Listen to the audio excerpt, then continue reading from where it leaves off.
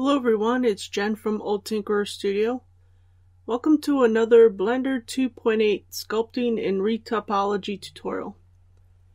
In this tutorial, we will be learning the basics of sculpting in Blender. Sculpt mode is similar to edit mode in that it is used to alter the shape of a model, but sculpt mode uses a very different workflow. Instead of dealing with the individual elements, vertices, edges, and faces, an area of the model is altered using a brush. In other words, instead of selecting a group of vertices, sculpt mode manipulates geometry in the brush region of influence. It is important to remember that in order to do a detailed sculpt, you'll need a fairly dense mesh. It is highly recommended to use a drawing tablet if you're planning on doing any type of sculpting. Let's delete the default cube and add a UV sphere. This will be a dense enough mesh just to learn what the brushes do. In the sculpting workspace, you notice that there is a material added to the UV sphere. This material is called a matte cap. It contains light and reflection information and is used to make it easier to see how the sculpting is affecting the mesh. You still have the standard views such as orthographic and front or side view, as well as zoom, rotate, and pan options. On the left side is the toolbar, which contains all the sculpting brushes, as well as an annotation option and a mask option. If you twirl open the symmetry option in the draw panel, you'll notice that symmetry for the x-axis is automatically turned on, and we'll just leave this on for this tutorial. Now if we select the snake hook brush and pull out a face, you notice that it simply stretches the face. This is why we need a dense mesh. Now if we turn on dynamic topology,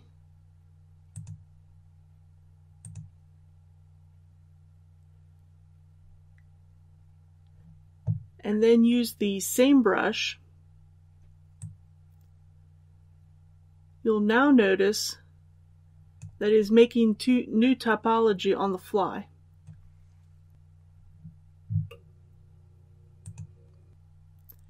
The detail size determines the level of detail you see as you are sculpting.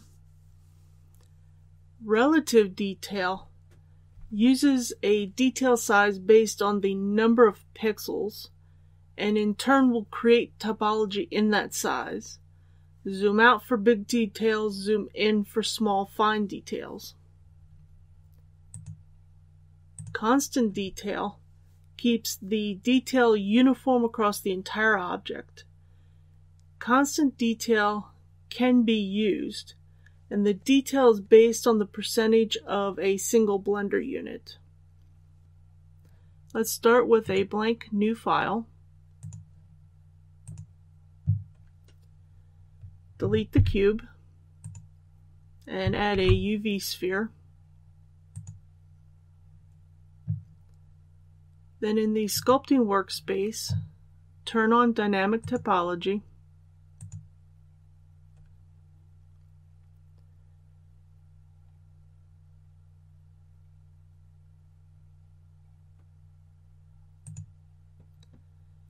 Switch to constant detail and make the resolution 30. You can drag the edges of the brushes so you can see the names. In the brush panel, you notice that you can change the brush radius. You can also do this with the hotkey of F, and then simply moving your pen or your mouse. You can also change the strength of the brush. The shortcut for this is Shift F. And just move your pen or mouse in and out.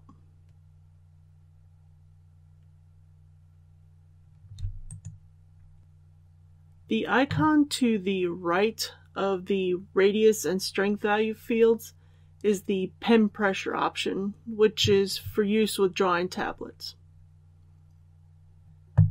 You also have the option of Add, which is the default, and this is used to pull topology out. You also have Subtract, which pushes in the topology. The shortcut for subtracting is the Control key. The draw brush is the basic brush used in sculpting for adding detail to the mesh.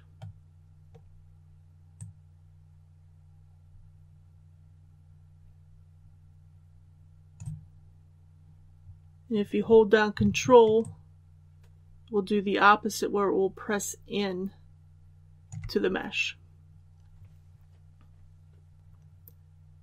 The clay brush is similar to the draw brush in that it simply pushes the topology around.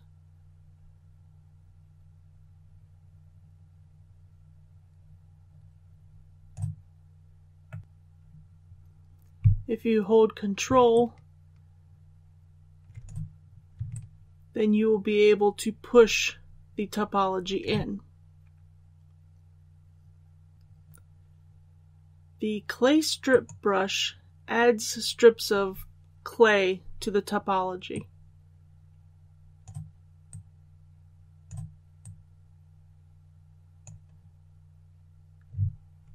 Again, if you hold Control, it will push into the topology. The layer brush pushes out the mesh while keeping the detailed topology.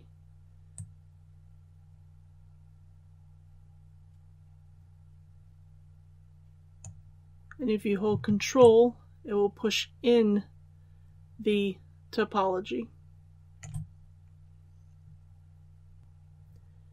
The inflate brush adds topology by pushing out the mesh in a ball-like configuration.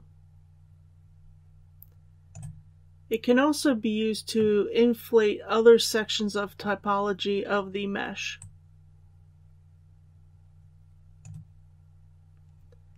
If you hold Control, it will actually push in the topology.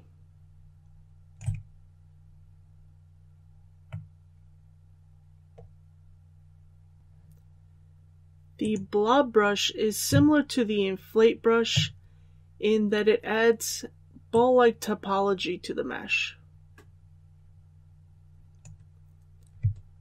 If you hold your Control key down, you will notice that it pushes in the topology.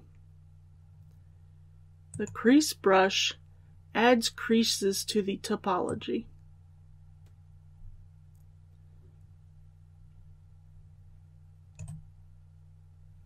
If you hold the Control key down, it will actually give you a crease that is pulling out the topology. The smooth brush smooths the topology.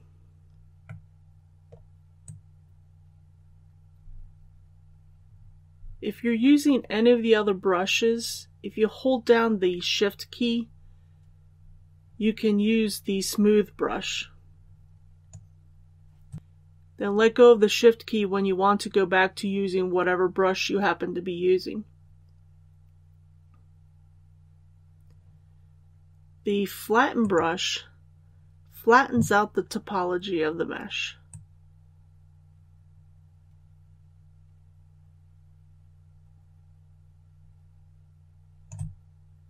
If you hold down your Control key, then you get a contrast. The fill brush will fill in the topology and flatten the area out. Now this is depending upon the surrounding topology.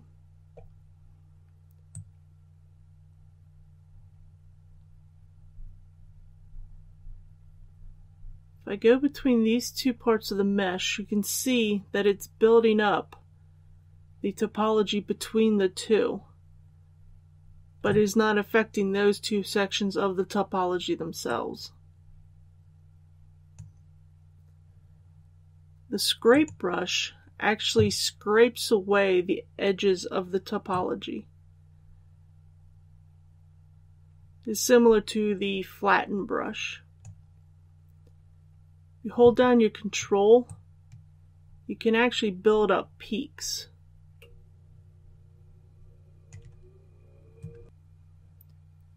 The pinch brush pinches topology together. You can see how it is pulling these edges together. Now this brush is used most often in combination with the crease brush. So if we use the crease brush,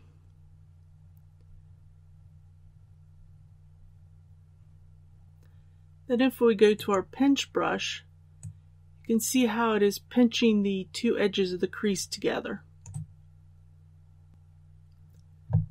The grab brush pulls topology out from the mesh, but it doesn't add topology. So it essentially is turning off the dynamic topology.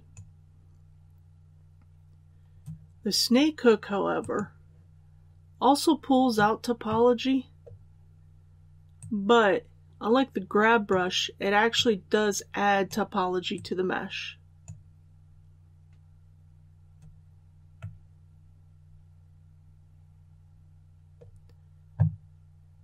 The thumb brush essentially kneads the topology of the mesh. It's kind of like pushing your thumb into actual clay.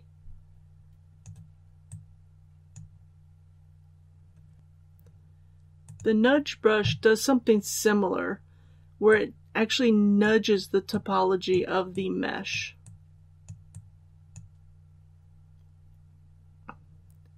The rotate brush rotates the topology of the mesh.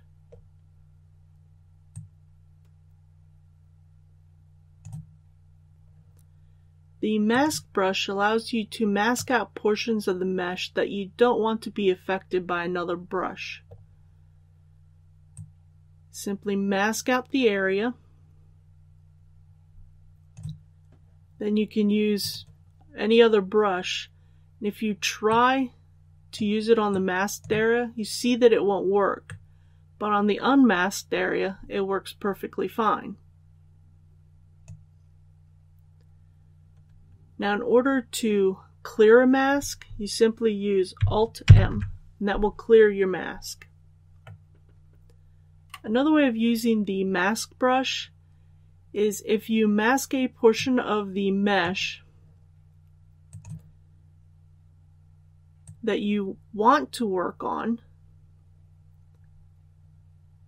This is useful for really small areas, but if you want to work on, let's say, these areas, go ahead and mask the area, and hit Control-I, and that will invert the mask.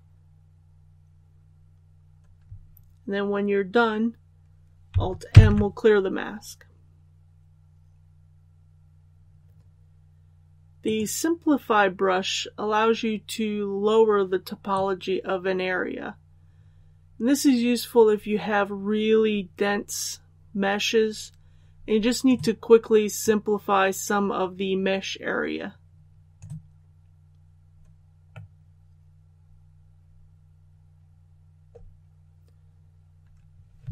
And those are the brushes. I would highly recommend that you experiment with these brushes to become more familiar with them. I hope you found this useful. If you follow along with this tutorial or any of my tutorials, please tweet me your creations or any creations you make in Blender. The link is in the description. If you have any questions or suggestions for tutorials, please leave a comment below and don't forget to like and subscribe.